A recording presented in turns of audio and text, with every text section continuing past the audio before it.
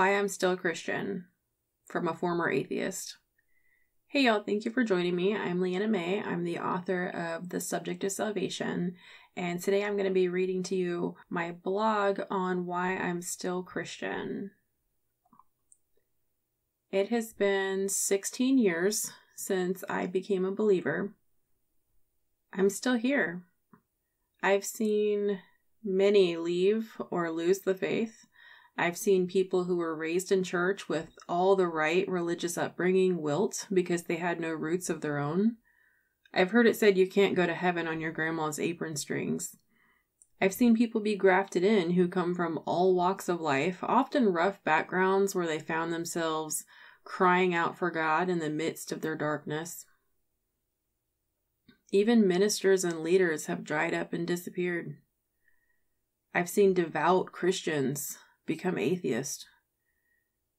And here I am, the atheist turned Christian. Why?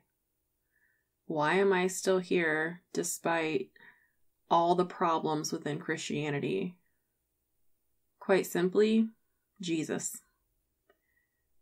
Jesus. That's why I'm here. I'm here because of who he is. I'm here because of who I am in him and the way I've grown in him. I'm here because he's been good to me. His people aren't always good to others, but he is. I'm here because I crave his presence. I crave the peace that comes from being near him. I crave understanding his word. I crave him. It's not a casual love. I love him deeply.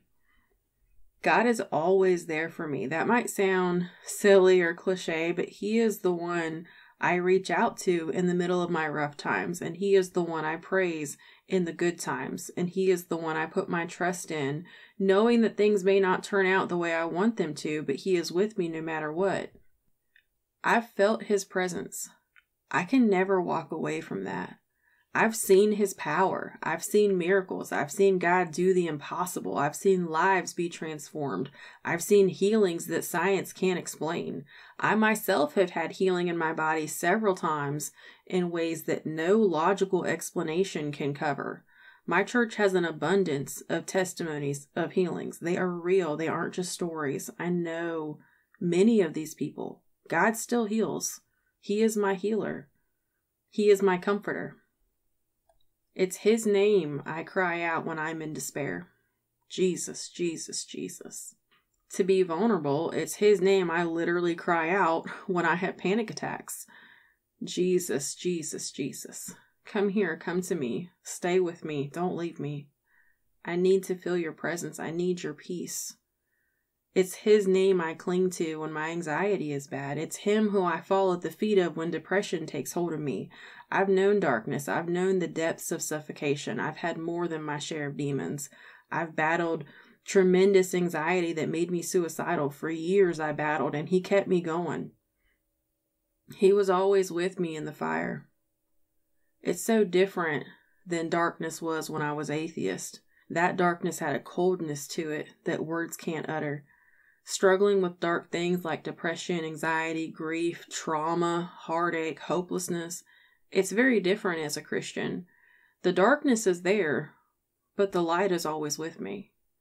I may feel surrounded, but he comes into those spaces and wraps his arms around me. I do believe he fights for me. I absolutely believe he protects me. I am his. He brings his light into even the darkest of nights. That doesn't mean that real Christians don't go through dark places in life. It means that we won't be alone when we do. He's not afraid to come into whatever your darkness is. He'll walk with you through the fire. He'll protect you from the flames. He is my Jehovah Jireh. He is my way maker. When he hasn't made a way yet, he's with me in the waiting room. He loves me despite my imperfections, my brokenness, my darkness, my flaws, my sin, my shortcomings. He knows my scars and every wound and the depths of my darkest times, yet he still wants me. That's a powerful love. I know him and I want to be with him. Sometimes it's really that simple. Through the good times and the bad times and the hurt times and the hopefulness and the brokenness and the blessings, I want to be connected to God. Through the frustration with his people, I still want to follow him. Through the heartaches of life, I still talk to him. We all have seasons of growth. Some seasons I'm closer to him. Other seasons he seems far. I'm not a perfect follower. I'm sassy and stubborn. I can be rebellious. I question everything.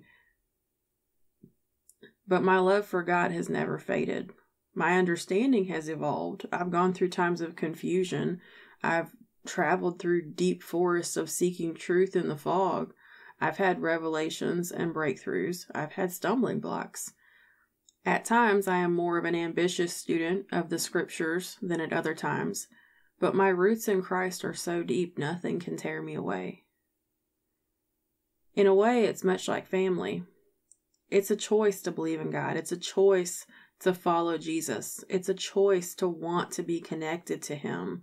It's a choice to be dedicated, and I choose it daily. No regrets. Not once have I ever regretted being a Jesus follower. I want to know him. I want to be with him. I want to learn from him. I want to understand his word and his will. I want to walk with him. I want to be in his presence. I want to stay in the light. I want to be like him. I simply and deeply and truly want Jesus. I love Jesus. And that is why I'm still Christian. That may sound like an overly simple answer, but love is a powerful force.